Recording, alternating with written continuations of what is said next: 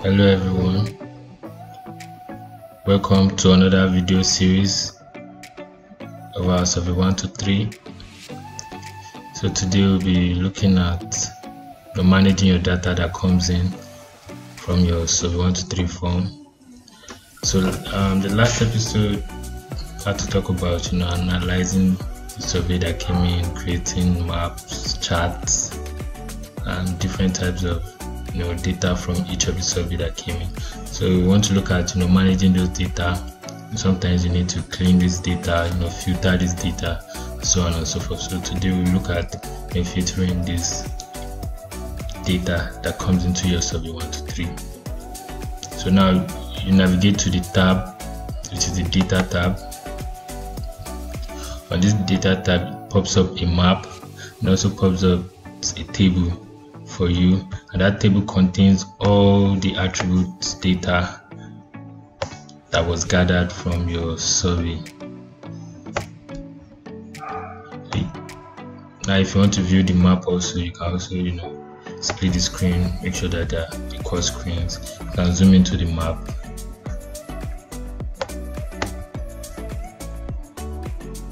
and zoom out. So basically you can also select one of these. As you can see, when you select any of these forms on the map, is also selected automatically. Now I want to go into filtering your data. Now for example, you just want a section of the data, you have a whole bunch of data, you just want to focus on some part of the data that comes in. So for the purpose of this survey, we just focus on, let's filter by the department. So I just want to know how many of my survey responded from a particular department. So I'll click on this filter tab here. Then on this filter tab I have the date tab. This is actually the field tab where you can change either by name, department, staff ID, and so on. So I click on department. I click OK. Department is what is the value of the department. So I want the technical account professional service, and apply. On this tab I also have apply and zoom to. So when you want to, for example, you just want to apply this and you want your map to also focus on where you have filtered that, you can do that. So I'll click on apply and zoom to. So as you can see, the record changed. So we just have 1, 2, 3, 4, 5 records that came into the technical department. So this is actually a way to actually filter and focus on some specific type of data. And you want to also, if you want to export this particular filtered data, you can actually do that too. So we're going to how to export your form. So I'll just click. Now sometimes you filter something and you just want to delete that filter and make sure all your data are 100% correct. So you just click on this tab here, which we have the remove filter. You click on the remove filter and all your data are back. So now going to exporting this data. You want to export this data based on CSV, Excel, or whatever format. So if you want to 3 gives you the capability to do that. So here you navigate to the export, and on this export you have the CSV, the Excel, the KML. You can also export as a shape file also, that you can import to your ArcGIS Pro or any other geospatial software you use. And you also have the file geodatabase, which can also be imported into the ArcGIS Pro platform. So for the purpose of the survey, I'll just click the CSV file. So right away it exports all our data and it zip them into a CSV file. So I can open this.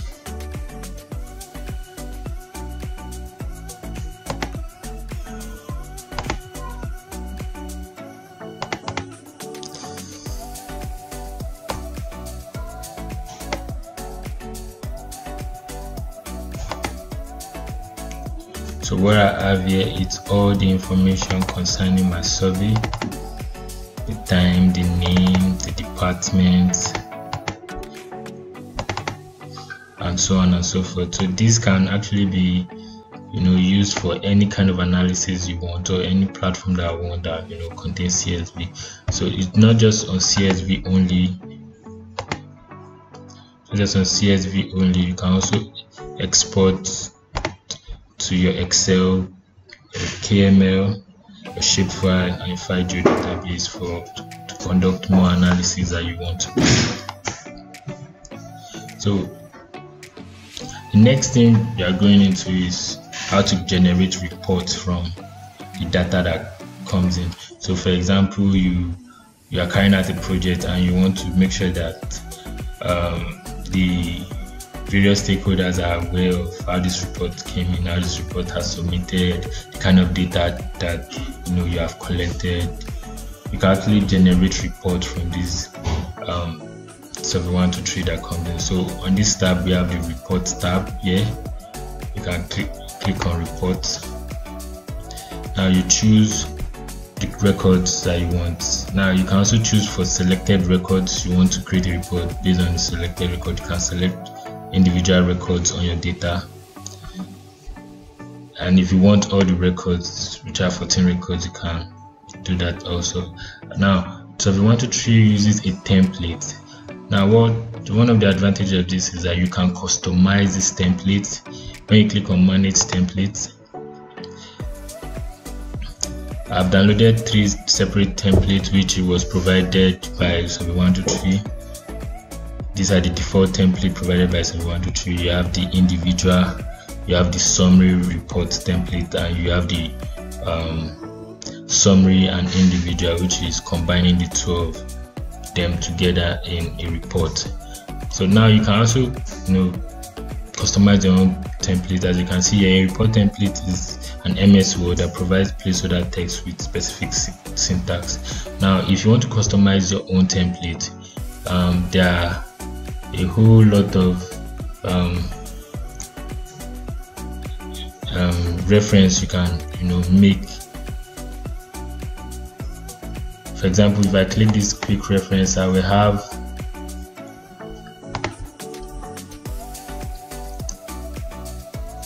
all the information and guidelines on how to create my own specific forms.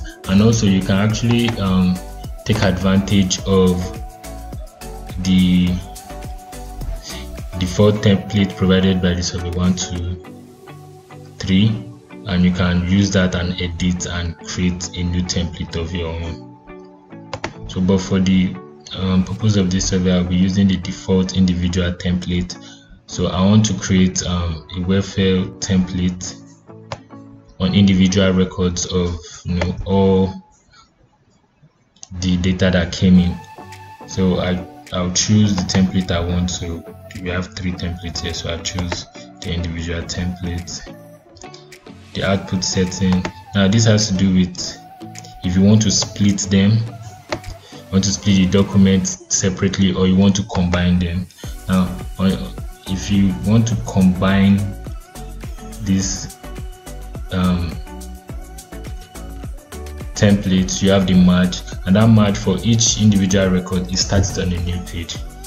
But why this merge continues has to do with even when the form, multiple reports can be in a single file, and it doesn't start the next report on a new page.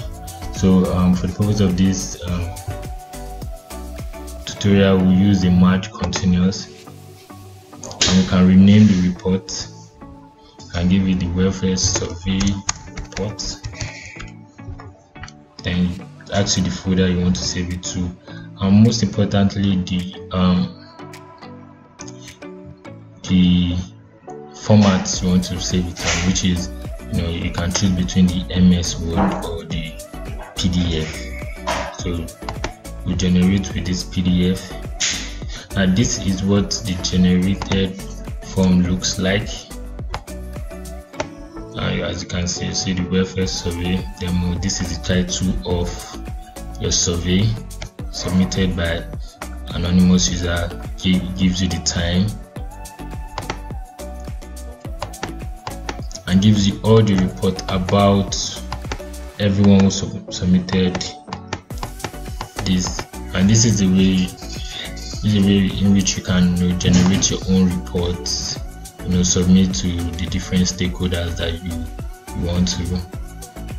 So it's a simple, and one of the most interesting things is you can customize how this report look like using the reference guide that was provided by Survey123. Yeah.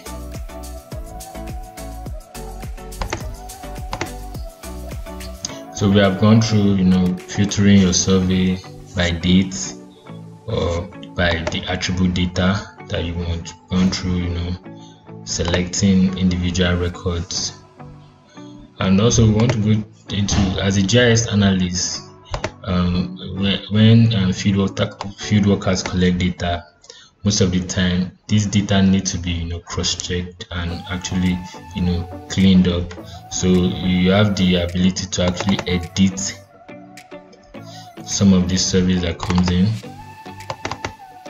For example, someone made an error which it's an error which was a very obvious error, maybe based on the numbers or based on inputting it. So you can manually edit them here if you want, maybe the staff ID number or the home address, or you want to enrich this data by yourself on this Survey123 before you export to maybe your ArcGIS Pro or any geospatial software that you use. So yes, so that is that about managing your data, filtering your data, exporting it on the different formats, and actually generating reports from it. Thank you.